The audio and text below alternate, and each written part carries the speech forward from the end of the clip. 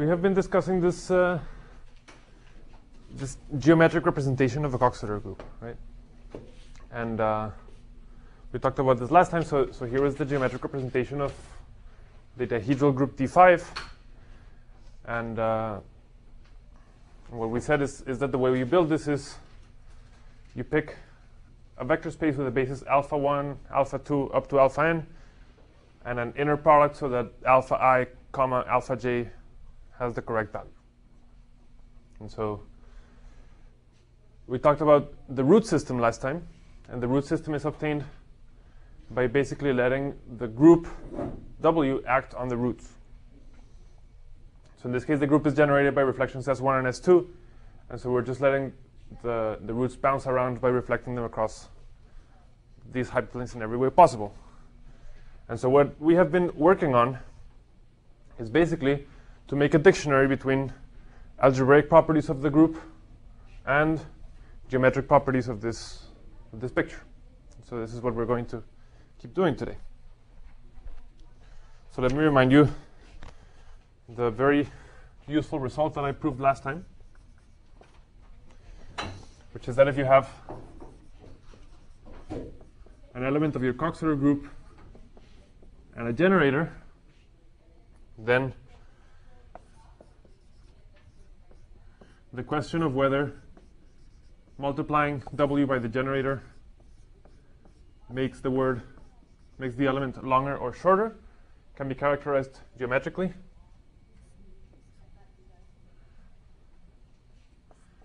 by seeing how the group element acts on the corresponding root.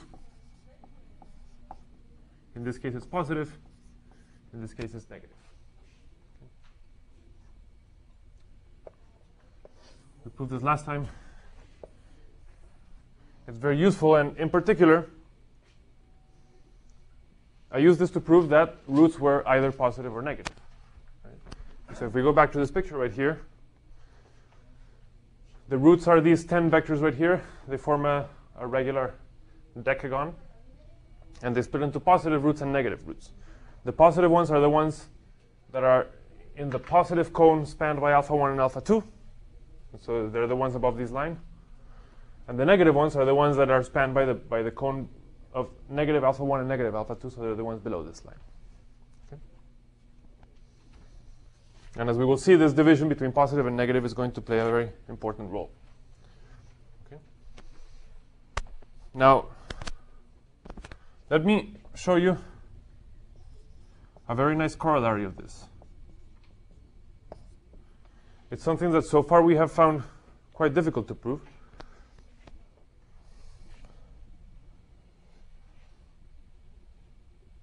Which is that we have this geometric representation, right? And so what we know so far is that it's a homomorphism from W to GLV, the invertible linear transformations on this vector space. But the question came up as to whether this is actually injective or not. In other words, does each group element get a different operation, get a different linear operation or not? And the adjective for that is faithful. So representations are called faithful if the different elements of the group get mapped to different linear transformations. So when I say faithful, this is a synonym of injective, but somehow in representation theory, the word faithful is the one that people use. And I should translate this to Spanish to make sure I understand. So this just means fiel. It's the corollary.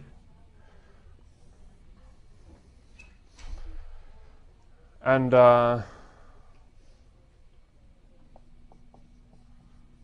actually, this corollary follows very easily from my theorem.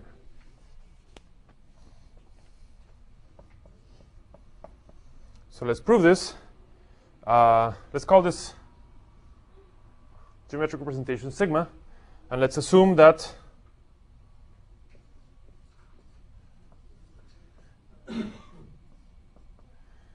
what we have to show is basically that the kernel is trivial, right? That The only thing that maps to the identity is the identity element. So let's suppose that we have some element W that maps to the identity.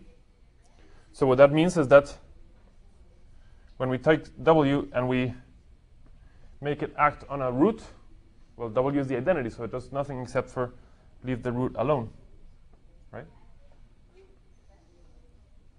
But we know that the roots are positive by definition. I mean, the simple roots are positive. Right? These alpha i's are the simple roots. So this is clearly positive. And we know what that means. That must mean that when you multiply W by the generator Si, you make it longer.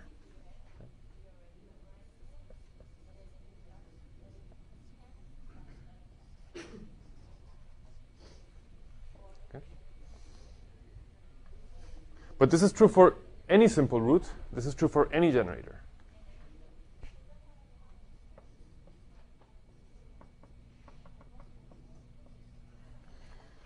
So what I'm telling you is that I have an element of my group which becomes longer when you multiply it by anything, by any generator.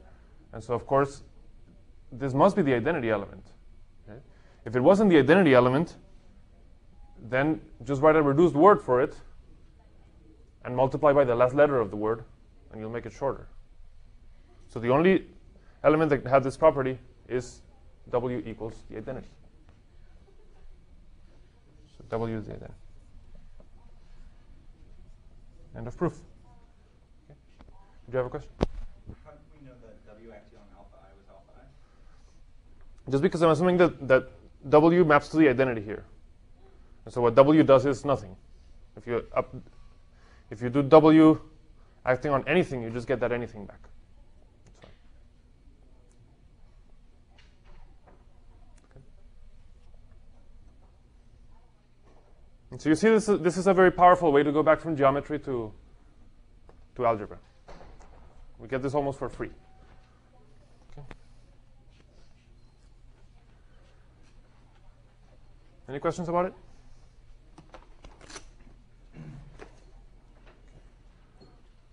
So the next thing I want to do is I want to keep translating algebra things into geometry things. And I think you realize by now the importance of the length function. We keep referring to the length function over and over and over again. And it would be very nice if we can say what the length function means geometrically. Yeah. So that's the next thing that we'll do. Proposition. So this proposition has two parts. First, let's assume that I have a generator. Okay.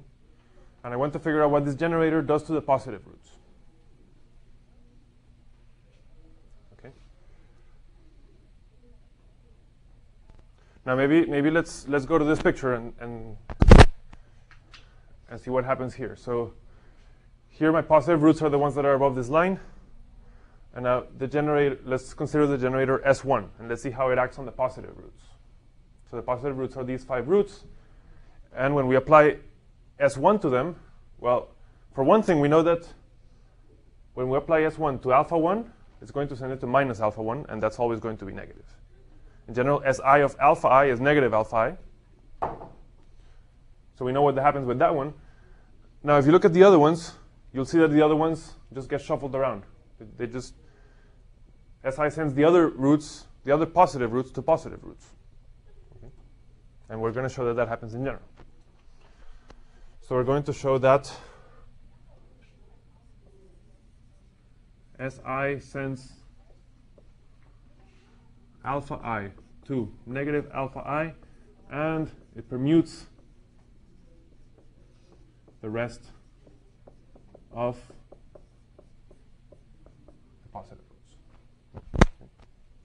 So the only root that becomes negative is alpha I. That's one thing. Okay. But once we know that for generators, then it's very natural to ask about other group elements. So if I have some random group element and I make it act on the positive roots, what happens? And what we're going to see is that the length of W is exactly the number of roots that become negative. Okay. So if you take any group element, then the length of this group element, which is an algebraic quantity, is the number of positive roots that W sends to negative roots.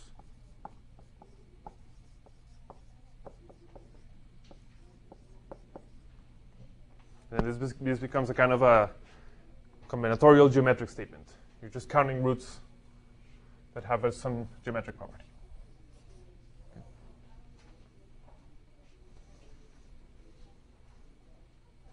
And of course, it's compatible. These two statements are compatible because generators have length 1.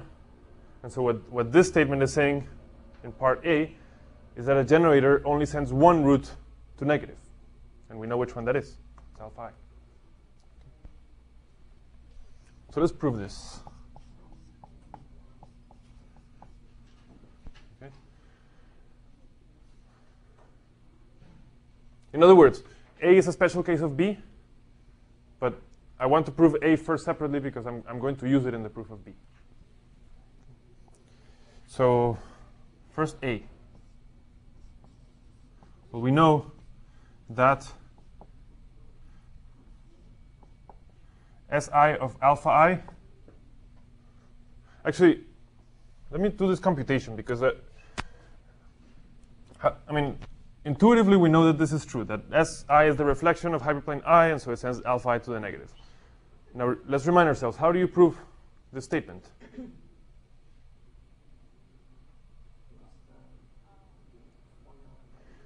We have to use the formula for what Si does, right? Si of alpha I, what that does is that it takes alpha I minus 2 times the inner product of alpha I comma alpha I alpha I. That's what you get when you plug into the formula. And then the inner product of alpha I with itself is 1, and so this is minus alpha I.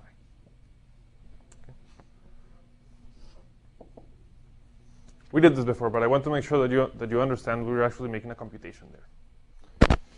Okay? So we know that alpha I becomes negative. Now what I need to do is prove to you that the other positive roots stay positive. So let's consider some positive root which is not alpha I. And so Si should take this guy and send it to something positive. Now, what does it mean to be positive? Well, what that means is that you are a linear combination, a positive linear combination of the alpha i's. So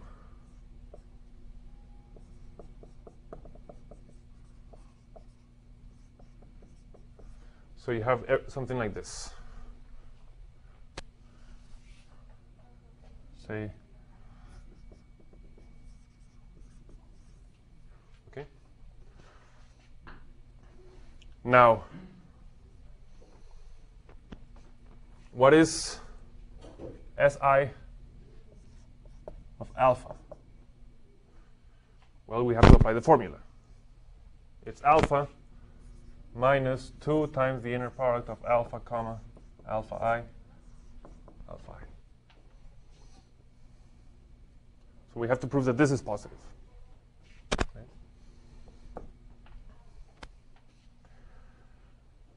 Now let me just plug this in again. C1 alpha 1 up to Cn alpha n minus 2 alpha alpha I alpha I. Okay.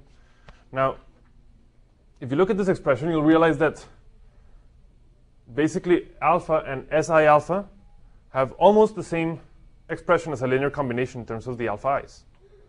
The only coefficient that's different is the coefficient of alpha I, which here was Ci, and here it's going to be Ci minus this.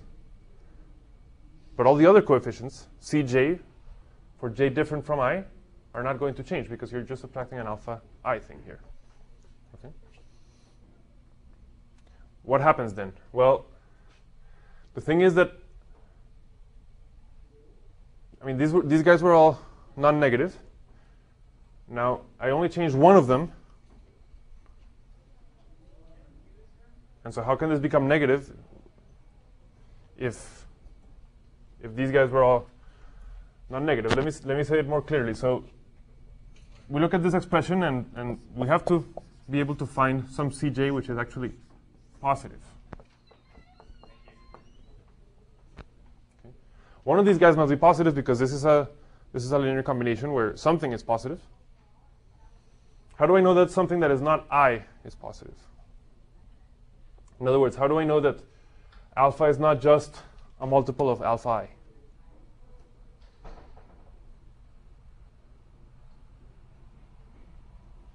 You see what I'm saying? I'm saying this is a positive, a non-negative linear combination, and all I'm saying right now is that this cannot look like 2 alpha I or 3 alpha I or 7 alpha I. Why is that?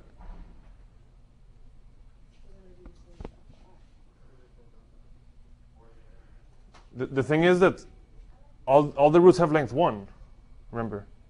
So alpha I has length 1. If you multiply it by something positive, it still has to stay being length 1. And so the only positive multiple of alpha I that has length 1 is alpha I. But alpha is not alpha I. So that means that this is not just something times alpha I. There's some other Cj that is positive, and you didn't touch that Cj. Okay? So that means that at least one of these coefficients is strictly positive. But we know that roots are either positive or negative.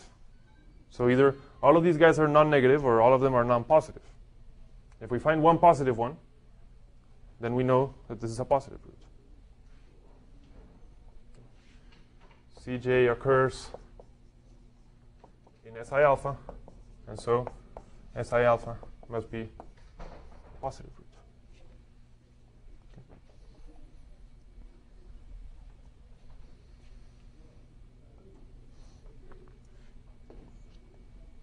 And so that shows to me that if I start with some other positive root and I apply Si to it, I get some other positive root. Now, let's think about this a little bit carefully now, because I'm claiming something a little bit stronger. I'm not just claiming that Si sends phi plus to phi plus. I'm actually claiming that it's a permutation. Okay. So how do I make sure that this is a permutation? Yeah. In other words, I mean, just like here in this example, we have. What does S1 do? Well, it sends alpha 1 to negative alpha 1, and then it takes these 4 guys and it permutes them. Okay? It sends this one to this one, this one to this one, this one to this one, this one to this one. And so to show that this is a permutation, I have to show that it's injective and it's surjective. So how do I show that it's injective? Well, just suppose that Si sends alpha and beta to the same thing.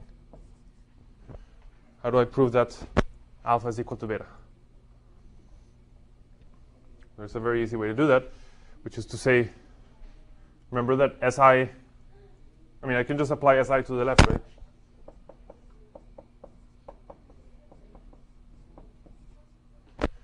But I know that Si squared is the identity. So this is alpha. This is beta.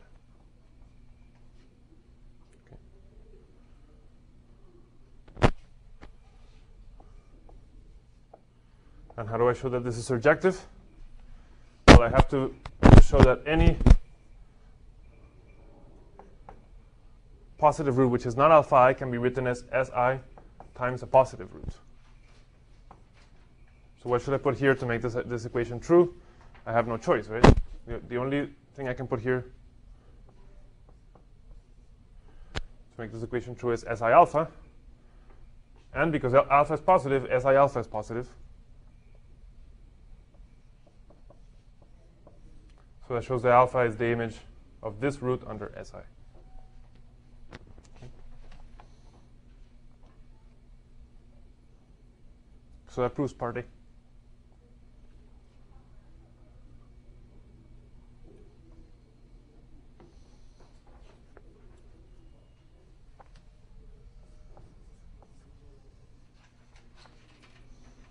Now let's prove part B. So So we have to show that if I take some group element and I don't know, let's actually choose a group element. Okay, so for example,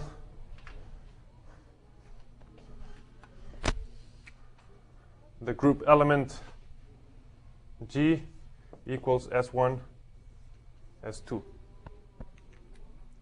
And let's see which roots become positive.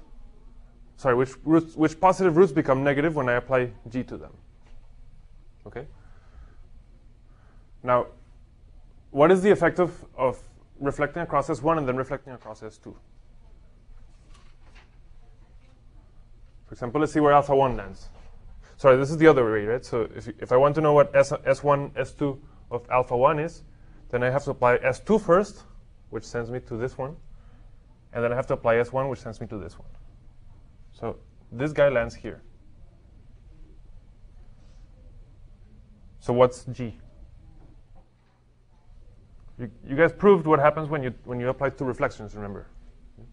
You guys proved that if you take two reflections, you should reflect across one and then across the other one, what you get is just a rotation by twice the angle between the reflections. And we see that alpha 1 landed here, and this is twice the angle between the two reflections. Okay? So this is rotation by, what angle is that? This is pi over 10, so it's twice that. Pi over 5. Okay? And so now I want to ask myself, okay, which ones are the roots that are positive, and when I apply G to them, they become negative? So which ones are they? Well, we have to figure out which roots that are here, when I rotate them by pi over 5, they land down here. And which ones are they? Well, it's this one and this one. There's two of them, which is good because this guy has length 2. Okay, so you see, this is what this statement is saying. Okay.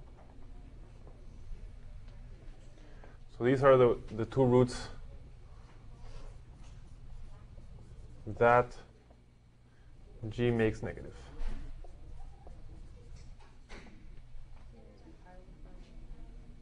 Is it 2 pi over 5? Yeah. Yeah, this angle is 2 pi over 10. Yeah. Okay. So let's prove this statement in general. Now, seeing that the way that we like to prove a lot of these things is by inducting on the length. And this is especially likely since we're proving something about length. So let's induct on the length of W. The initial case is when the length of W is 1. Well, I guess the initial case is when the length of W is 0. If the length of W is 0, then W is the identity. And so the identity doesn't take any positive roots to negative roots. So this number is 0. So for 0, it's true. For length 1, it's also true by part A. So lengths 1 and 0 are OK. Now let's suppose this is true for lengths less than the length of W. And so then we do the argument that we've made already a couple of times. Okay? We want to prove this statement for W. We want to do it by induction. And so the way that we apply induction is by bringing W a little bit lower. And the way we make W a little bit lower is by multiplying by a generator. So we're going to find some generator. Find Si such that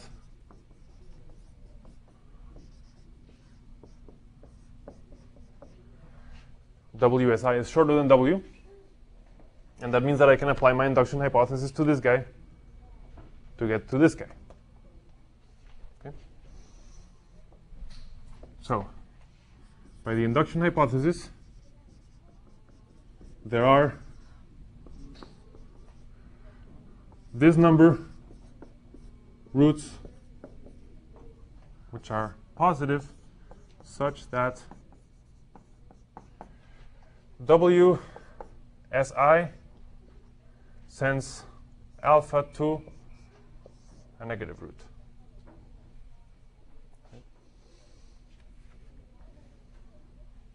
This is the induction hypothesis.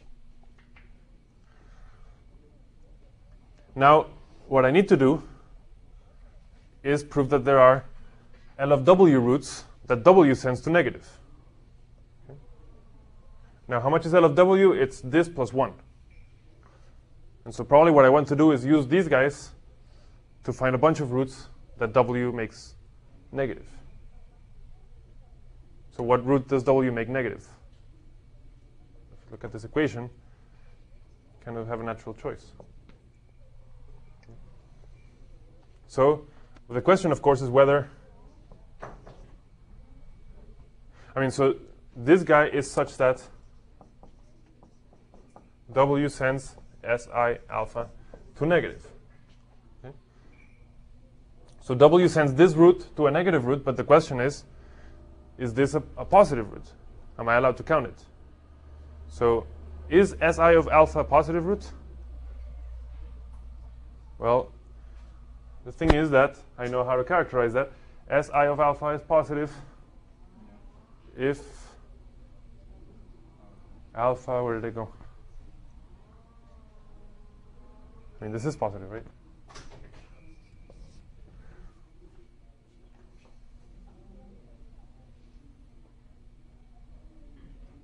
Why?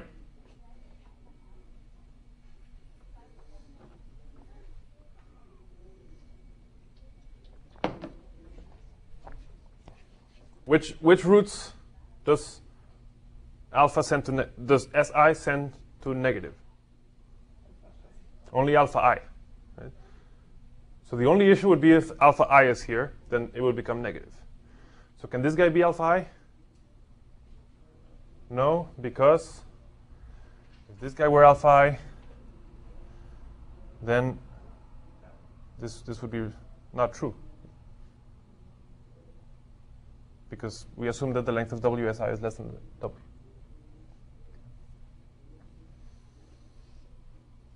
So we had this number of roots that were positive and were made negative by WSI. And what we did then is we find this number of roots that look like this that W made negative. So that means that we're missing only one root to account for the difference between lengths here. And which root do you think that is? Well, the thing is, W Si is less than W, and we know what that means by this statement over here. We know that if WSI is less than W, that means that W sends the positive root alpha I to a negative root.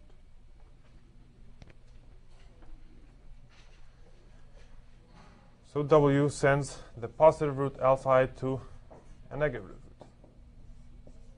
Okay. And we already checked that alpha I didn't appear on this list, so this is really an additional root. So we found this number of roots plus this one, and that means that we have found this number of roots with the property that we need, but this is length of W. Okay. And it's very easy to check that these are the only ones. So if you have a root that W, if you have a positive root that W makes negative, you just repeat this argument and you'll see that it has to arise from this construction. And so this concludes that proof.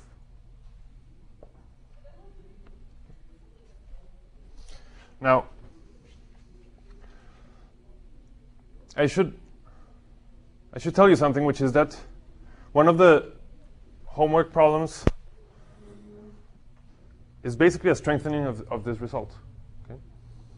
So this result tells you that the number of positive roots that W sends to negative roots is the length. And in the homework problem, there's a question. In the homework, there is a question where I ask you to tell me exactly which roots they are. I mean, I don't ask you to tell me. I tell you which ones they are, and you have to prove to me that this list of L of W roots that I give you are exactly the positive roots that become negative. Okay? And so if you want to solve that homework problem, that one way of doing it is just to look very carefully at this construction, and then it'll fall out from what we did. So that's a hint for that problem. Okay.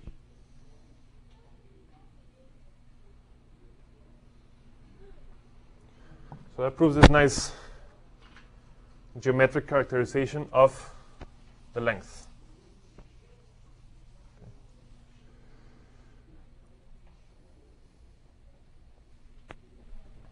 Okay.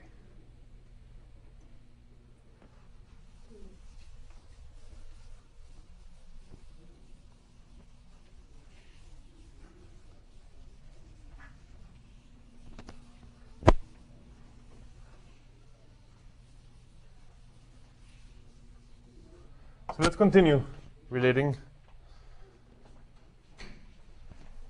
geometry and combinatorics and algebra. So let's talk about roots, because the way that I define roots, they look like they're very geometric objects. Roots are vectors.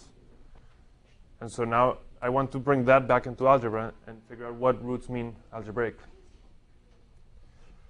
And so this is basically the relationship between roots and reflections, algebraic reflections and geometric reflections.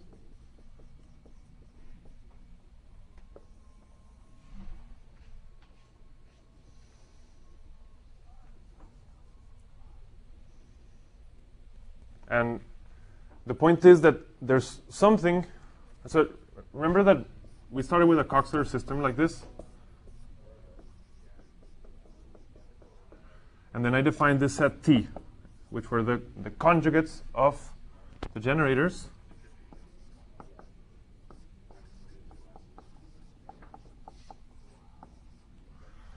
And I call these reflections.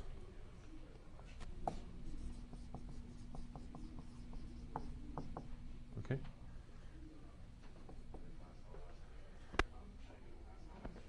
And that must have sounded like a very mysterious name to you, because if I give you something like this, that doesn't look like a reflection. That looks like some algebraic thing. Okay? And so in fact, I want to call these algebraic reflections.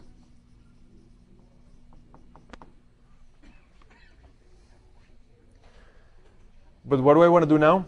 What I want to do now is think the following. Well, each one of these guys is a group element. Right? We have the simplest group elements are the generators, and we know how generators act. They're just reflections in my geometric picture. Now the next simplest elements of the group are these reflections, and they're group elements, which means that they also act in that picture. Okay? And what I want to do now is understand how they act. What does an element of this form do geometrically? So how do these act? And I think you can imagine what the answer is because of the name. These are called reflections, is because when you see what they do geometrically, they reflect. Okay. Maybe it's worth it to do an example here. So let's take some reflection here, like S1, S2, S1, and let's figure out what that does geometrically.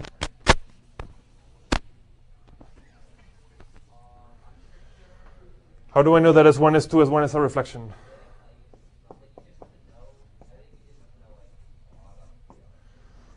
Remember that the reflections, I mean, basically because it's W, S, W inverse, or we talked about how you can also think of reflections as the guys that you can write palindromically.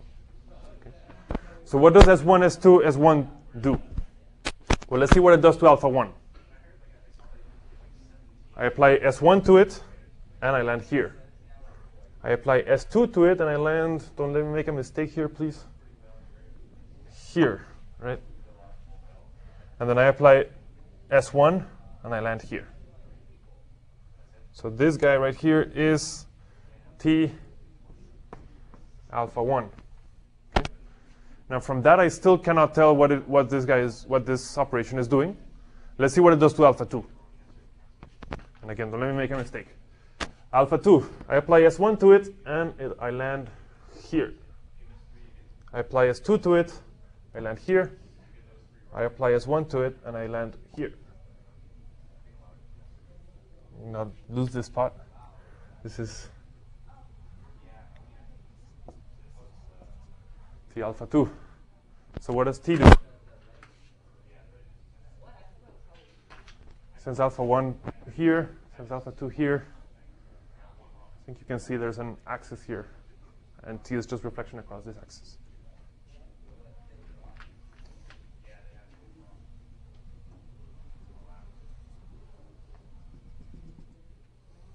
So this is what T does geometrically. And that's good, right? I mean, that's a good thing, because we talked about how, I draw these pictures, and if I'm standing here and I think of these as mirrors, then I really only have 2 mirrors. But then when I look, I see all these other mirrors, which haven't seen yet. And those other mirrors are exactly the algebraic reflections. So this translates beautifully, So let's prove this. So let's see what T does to B. Okay. Well, what's T, first of all? Let's say that T is W as I W inverse. And let's see what T does to some vector. We want to prove that what it does is a reflection. Well, this is, by definition, W as I W inverse of V. Okay. Now, generally, what we want to do now is plug in. But the problem is that we don't really have a formula for W, how W acts. Right? We only have a formula for how SI acts. And if we want to really write out an expression for this, we would need to write W in terms of generators and get a huge mess. So let's pray that, since we know how SI acts, let's just plug that in, and let's pray that the calculation works out and we don't have to go and mess with these generators for W. So I leave W alone. And I think that SI is acting on this stuff, and I know what SI does. What SI does is that the formula is W inverse of V minus 2 times the inner product of W inverse of V times alpha I, alpha I.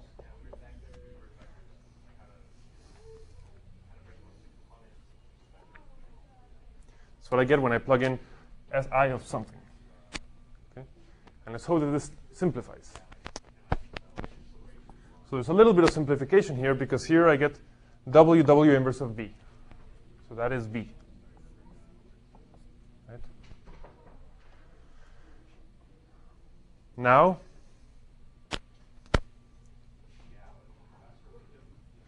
remember, this is just a number, right? The inner product of two things is just a number.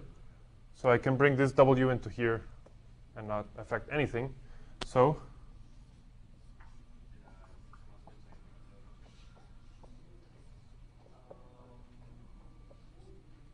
I get this. Does that look like a reflection to you?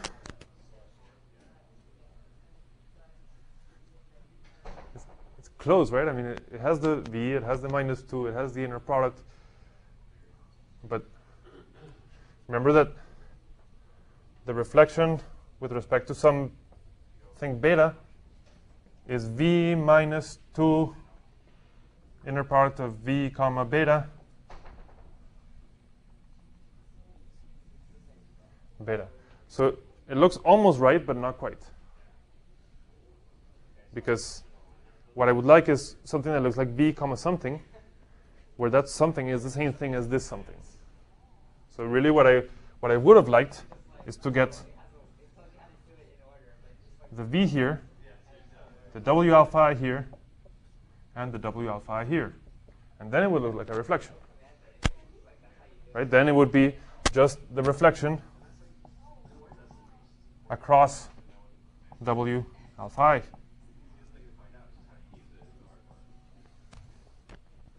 So there you go, proof. Well, almost, except that I better prove to you that these things are actually equal to each other. But before I prove that to you, I hope let's get you to agree with me that if I prove that these two guys are equal to each other, then this really does look like the formula for a reflection, where the reflection is across the hyperplane perpendicular to W alpha I. By the way, what is W times alpha I? Alpha I is some simple root, and W is just something. You take alpha I, you apply some W to it, and it sends you to some other root. Okay? So this is just some root. And that's something that you may or may not have noticed in this picture over here, which is that I showed that my algebraic reflection T really acted as a geometric reflection in this picture. But we didn't talk about what the vector was that generated this reflection. So what is the vector that generates this reflection? Well, you see it's exactly this vector. And this is a root. Yeah? Which root is this one? Well, according to what I'm doing over there, it should be, it should be W alpha I, where W is this, and alpha I is this, so this should be S1 of alpha 2. So again, let me pray that I did everything correctly. Alpha 2, when I reflect it across S1, I get this one. So this looks very plausible. As soon as I prove that equality for you.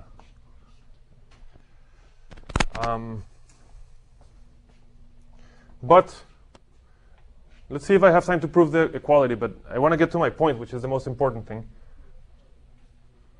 My point is this.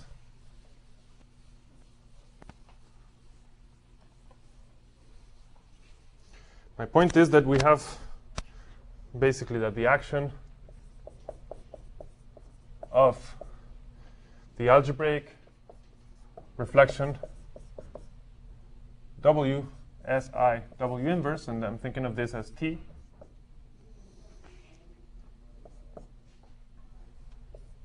this is basically the geometric reflection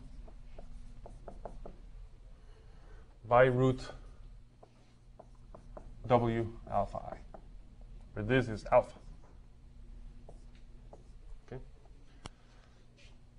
So what I define as algebraic reflections, you can think of as geometric reflections. And so what that does is that it gives us a one-to-one correspondence between algebraic reflections in W, geometric reflections in the geometric representation, and roots. Positive roots.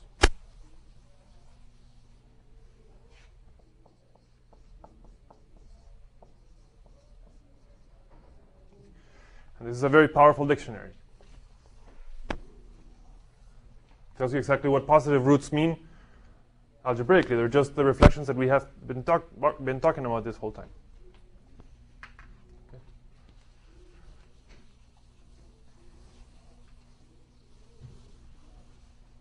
So by finishing this computation, I will have proved that an algebraic reflection is a geometric reflection.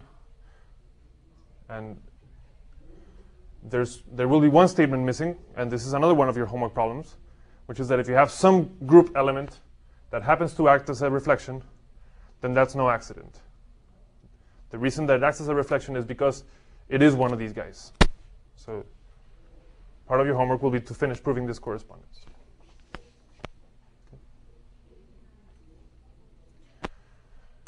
So let's finish by proving this statement. The statement that I'm making is that, let me generalize it a little bit. The statement that I'm making is that if I do WU and WV is the same thing as UV. In other words, if I have an inner product, I can make W act on both sides, and I'm not going to change the inner product. And you see this is exactly the same thing, because here I have an inner product, and I'm saying what I want to do is make W act on the left on both sides and get the same inner product. Okay? So I have to prove this for all W in W and all U and V in my vector space. But you see, if I prove that this is true for generators,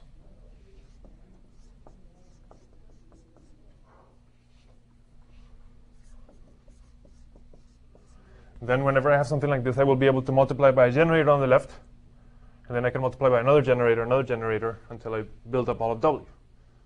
So if I manage to prove it for generators, I'll be done. Okay? And I think actually this is a fun computation. You should do it. It's another one of these things where I don't want to spoil the fun for you. What are you going to do? The thing is, you have formulas for this thing, right? So this is U minus 2 times blah, blah, blah, blah, blah. And then V minus 2 times blah, blah, blah, blah, blah. And you should just take this thing and compute until you get U comma V. It might seem kind of magical. In the end, everything kind of cancels out beautifully and you get the right answer. But it shouldn't be too surprising, because what I'm saying is that when you remember, this kind of measures angles. And what we're saying is that W acts nicely, so that it doesn't really, it's transformation that kind of preserves the angles and distances and everything.